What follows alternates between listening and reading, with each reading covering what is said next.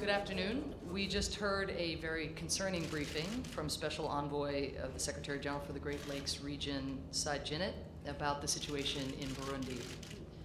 This is the third time the Council has come together just in the last month to address the need for all parties in Burundi to refrain from violence and intimidation before, during, and after elections, and to actively support the conditions for a peaceful, timely, credible, and inclusive elections process. What we are seeing is a Burundi sliding into violent turmoil. The intensity of the violence has increased this week. Live rounds, water cannons, and arbitrary arrests have been used against protesters. We've now seen reports of grenade attacks. While reports on total numbers of those killed and arrested vary, we know that on May 4th, at least 3 protesters were shot dead. On May 6th, another half-dozen people were reportedly killed. And over the last 3 days, we've started to see more gruesome attacks against alleged members of the Imbonerakure, including a lynching and separate burning. Amidst this increase in violence, refugee flows into Rwanda, Tanzania, and the DRC have skyrocketed to over 50,000 people. Any further violence carries with it the risk of irreversible consequences, not just for Burundian citizens, but for the people of the Great Lakes region writ large. This violence is due to 2 very foreseeable and very preventable events. First, President Nkurunziza's decision to seek a 3rd term, which the United States has clearly stated is a violation of the Arusha Agreement. Despite warnings from multiple parts of Burundian society and the international community that such a move would lead to violence, Nkurunziza decided to move forward. He rejected and indeed was extremely dismissive of the possibility that his moving out in abrogation of the Arusha Agreement would generate protests and would result in violence. He ruled that out of hand. And now we are seeing, unfortunately, the consequence of his decisions and of his dismissiveness of these risks. Second, the government's continued and relentless crackdown against the people's rights to peacefully protest and freely express their views has itself increased violence. The severe restrictions placed on the media, traditional and social, have only exacerbated these problems.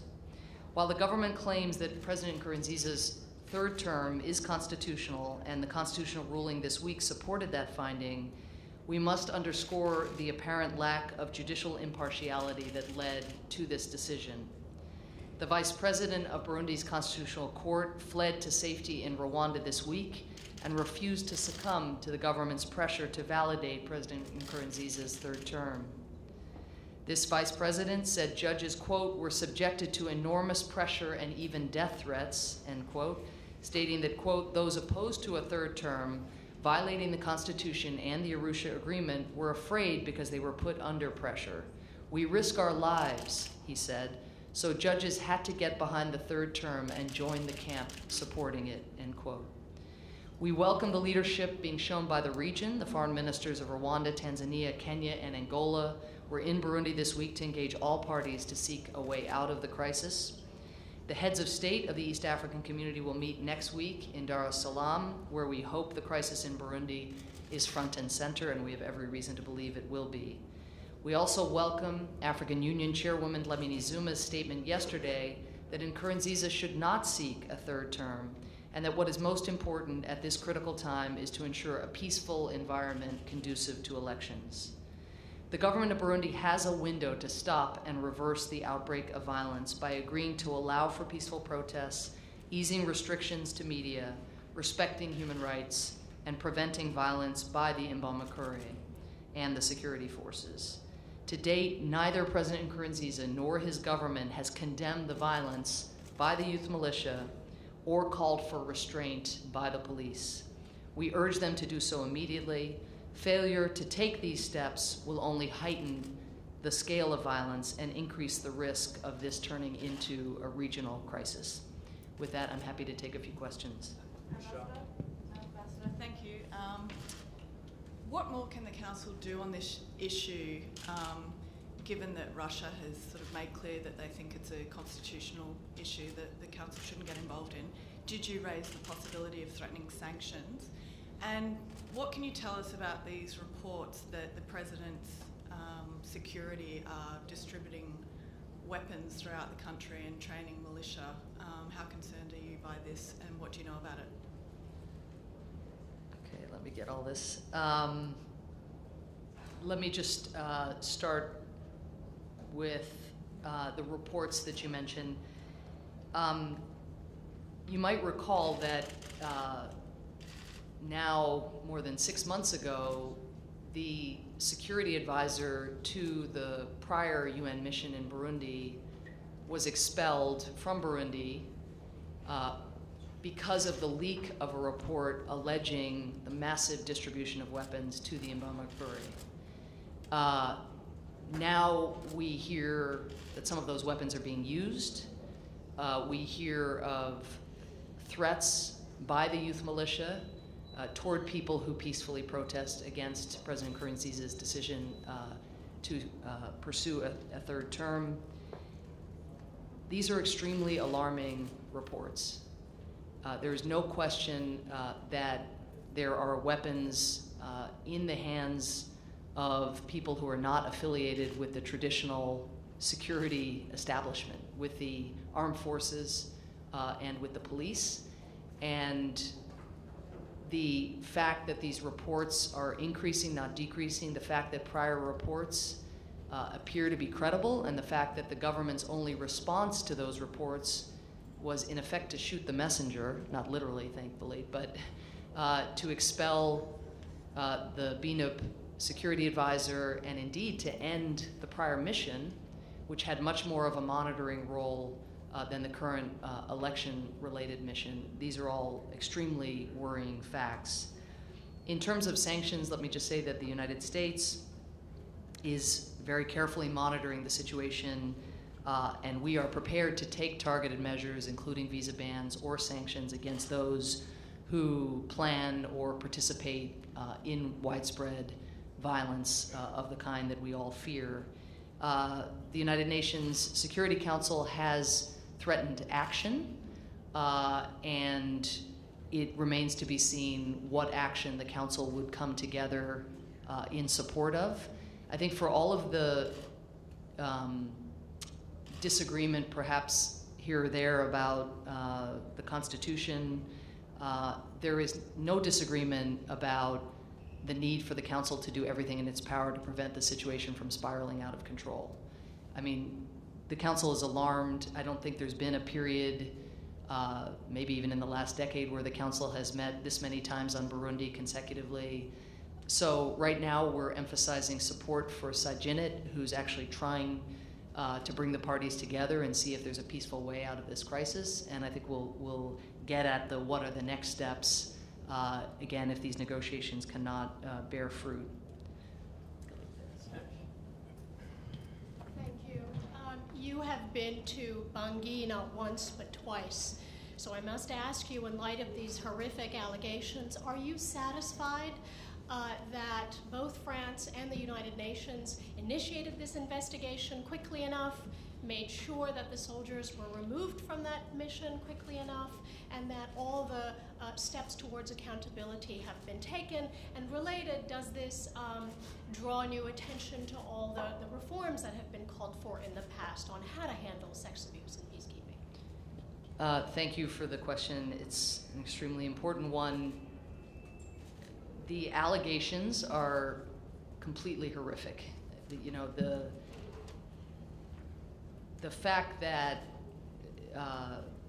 soldiers who are entrusted with the protection of civilians, the protection of young people, if these allegations prove true, again, it is such a profound violation, not only of the dignity and physical security of individuals in their most vulnerable state, but it is a complete abrogation of trust between those who are alleged to come as protectors and those who violate that trust and take advantage of again, the most acute vulnerability any of us can imagine experiencing, a vulnerability that comes from being desperate for food, for being desperate for protection.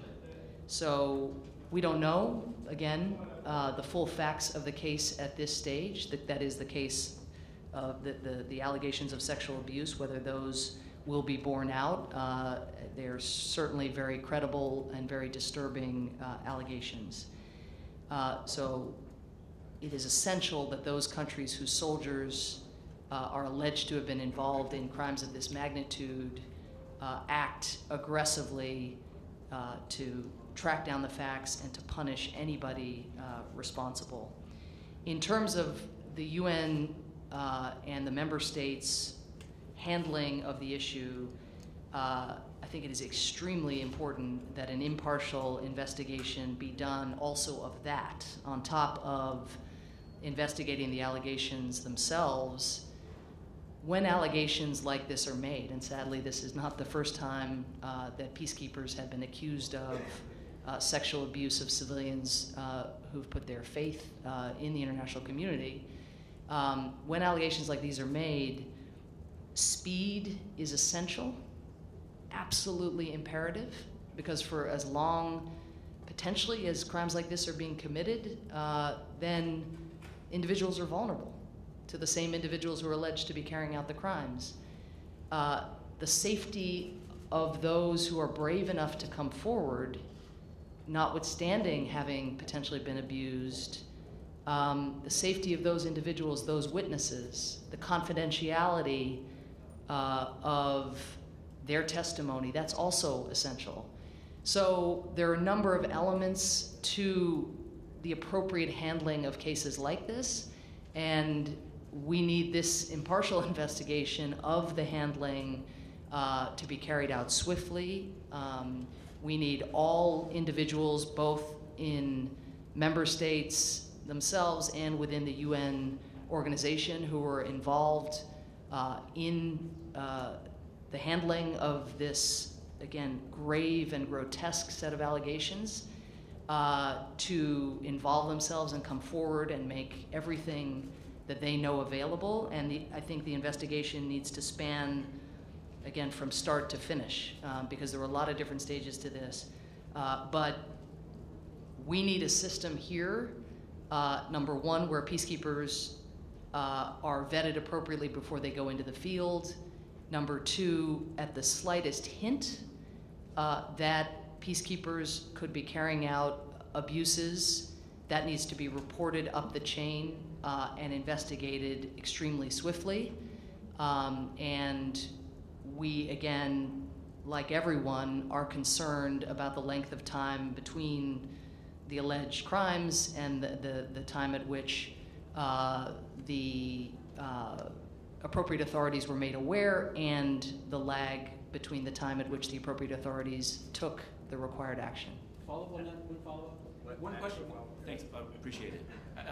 One issue that's arisen that may not even need to wait for an investigation is that the Central African Republic says that they were never told of this. And given that these were their citizens, I wonder if does the U.S. think, when the UN system becomes aware of charges such as these, that the host country should be told? There's also this issue in the UN Dispute Tribunal ruling that the Undersecretary General of Peacekeeping was reported, and the UN didn't seem to dispute it, to have said that the whistleblower should resign or be suspended.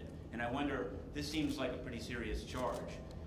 What do you think of that? Do you think that is appropriate? And what do you think of the treatment of the whistleblower who brought it to light? I think on a lot of these issues, we're all going to be better off if we allow an impartial investigation to take hold. And I think you raise a really, really important issue about host country involvement, and we'd want to, again, get the facts on that. And certainly it is the case that the host country itself, of course, has the sovereign responsibility for the protection of its citizens. And so looking at what role Central African Republic authorities played or didn't play has to be part of this. And then in terms of the individual who disclosed the allegations, who worked for the Office of the High Commissioner for the Human Rights, again, it's extremely important that any individual who comes into possession of allegations of this gravity act swiftly. It is also extremely important that victim and witness safety be a very significant primary consideration as well. And so again, the impartial investigation will look at the handling and how both the issue of speed and the issue of victim and witness protection, how those issues were handled.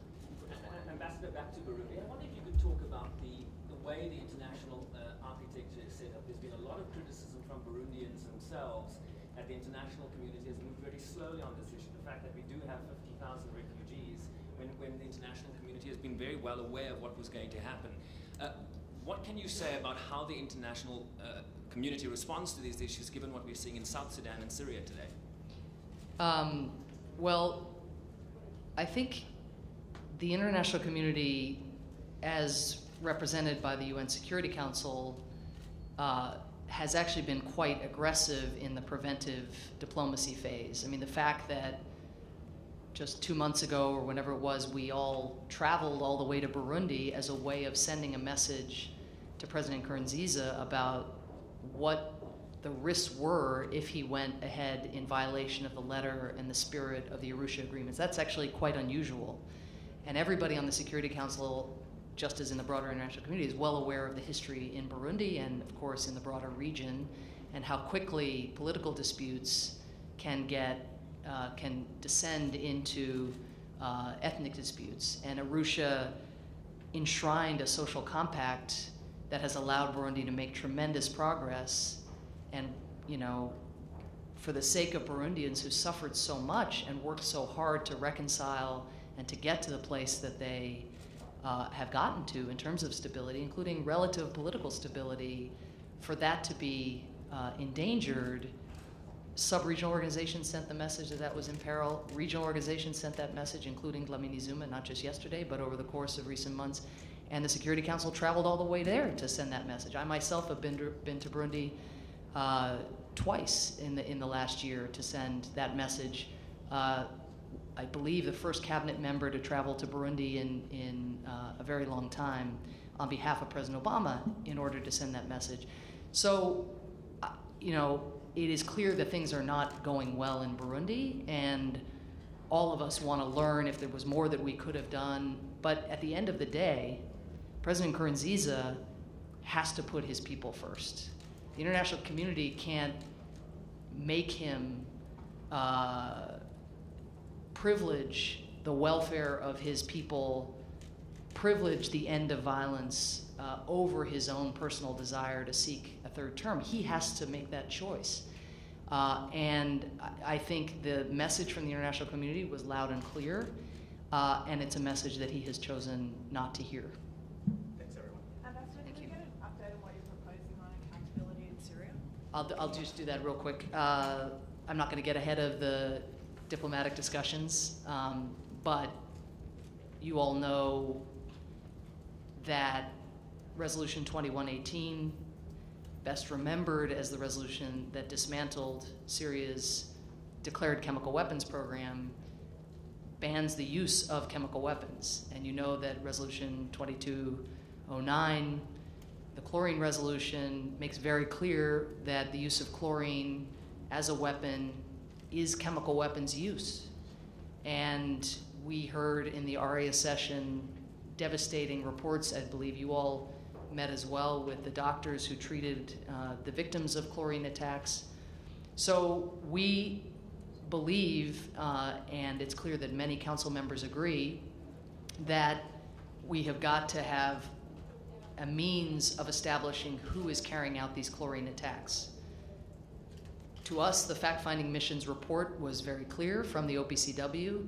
It described hundreds of witnesses with the same symptoms, witnesses who died, victims who died without a cut on their bodies just because they suffocated on this gas, and witnesses who described the smell of chlorine emanating at just the moment a helicopter came and dropped a barrel bomb a particular building. The victims themselves smell like chlorine. There are no allegations of how chlorine could be dispersed in the manner the OPCW has described it has been dispersed, absent, again, these air attacks. Everybody who has been interviewed has described a correlation between the chlorine-related deaths and the dropping of what appear to be chlorine barrel bombs from helicopters, and as you know, only the regime has helicopters. So we believe the factual record is quite straightforward and devastating in terms of Syrian regime use.